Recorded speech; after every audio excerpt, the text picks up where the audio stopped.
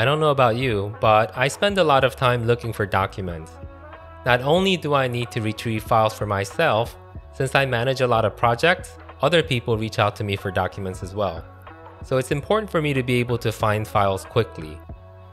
In terms of organizing the files, I don't use elaborate tree branch structures, meaning I don't have multiple folders and subfolders, as I feel it makes it more difficult for me to find the documents.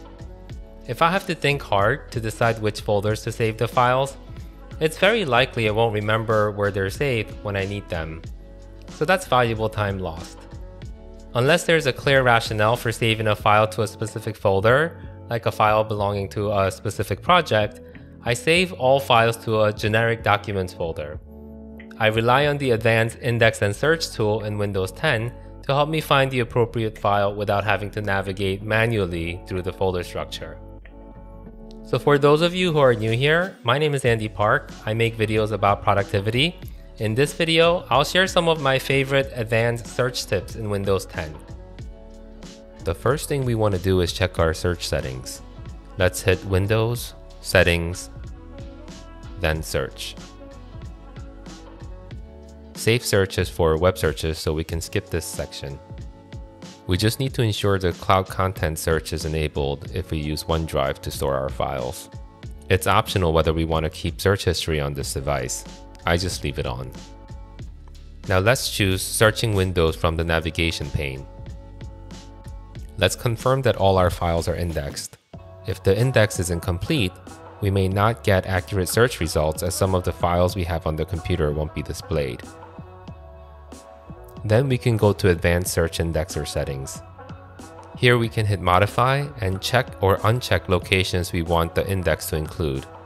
For example, if you don't want to include Microsoft Outlook files in our search result, we can uncheck the box next to it. Okay, let's search for some files. I prefer to always start my search from the File Explorer. We can click on this icon or use the shortcut Windows E. Unless we know exactly which folder contains our file, we should choose This PC. This will ensure the search includes files on this PC, as well as the cloud accounts we have set up, such as OneDrive. We can enter our search terms in this box. Control F will place our cursor there. Now typically when we search for a file, we'll enter all the keywords that we think are associated with that file. So for example, I want to find the file that I used recently to present an update on a digital printing project. So I would enter the keywords digital printing. If we look to the bottom left, we see that it found 244 items. That's a lot. We can narrow the search parameters by adding filters. One way we can do this is by using the search tool in the ribbon. As soon as we enter keywords in the search field, this tab becomes visible. One filter we can apply is date modified. If we have some sense for when the file we're looking for was modified, we can specify it here. I know that the presentation was this month, so let's choose this month. Now the items have been narrowed from 244 to 18. Now we're making some progress. I know that the presentation file was a document, so we can specify that filter under type. Oh, that knocked out one item, and we're at 17. Let's take a look at the size filter. I don't know for sure how large the file size was, so we'll skip this. Under Other Properties, we see an option for name. I know I would have used digital printing in the file name itself, so let's indicate that here. Remember, when we run a search, Windows is serving up keyword matches not only in the file name but within the document content itself. So applying this filter will match the keywords only within the file name. We see that the result has been refined to just 9 items. And I think from here we can eyeball it and figure out which file we're looking for.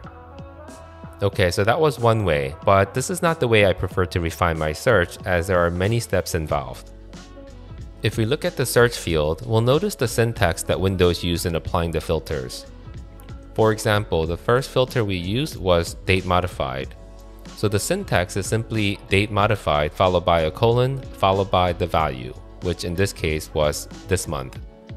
If we change the value to this year, the result will update accordingly. Similarly, the second filter we used was the type. Here the syntax is kind, followed by the value. If you were to close this search and start a new one, typing in kind, pictures, it will list all the image files we have. So rather than using the search tool to refine the search one attribute at a time, if we invest a little time to learn the search syntax, we can just type them in and really narrow down the search. This search syntax is called Advanced Query Syntax and is found on Microsoft's website. I'll leave a link in the description. Now it seems a bit overwhelming at first, but honestly, many of these are pretty intuitive and some of these are familiar to us already, like using Boolean operators like not and or and using asterisk as a wildcard. The only thing we really need to know is the name of the file property and the value. And that's also pretty flexible too. I'll explain what I mean. Going back to our search field, if you want to search for all the files that were modified in the last week, we can type, just as we did earlier, date modified last week. But we could more simply type modified for the same results. And similarly for the values, instead of being limited to this week, this month, so on and so forth, we can enter exact parameters like greater than the date. Now this result looks messy since it seems to include some system files. Let's refine it by telling it we want just the Excel files. So we can enter type Excel, or we can simply enter type XLSX. Let's change it to PowerPoint by replacing the value with PowerPoint. We can even use attributes like slide count to narrow the search even further. If you know that the presentation we're looking for had more than 50 slides, we can use the syntax slides greater than 50. Get the idea. So even if you don't remember how we named the file, if we have other pieces of information, we can easily narrow down our search to find the file we need. Let's use one more example. I'm looking for a headshot that I took of my colleague. I don't remember the image format that I used, whether it was a JPEG or RAW, so let's just search for kind pictures. It found a lot of images, but many seems to be system assets. Let's filter out any images that are smaller than 3 megabytes since the photo would be larger than that.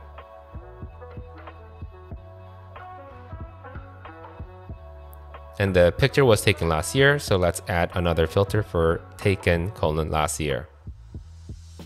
Oh, and just like that, we found the photo that I was looking for.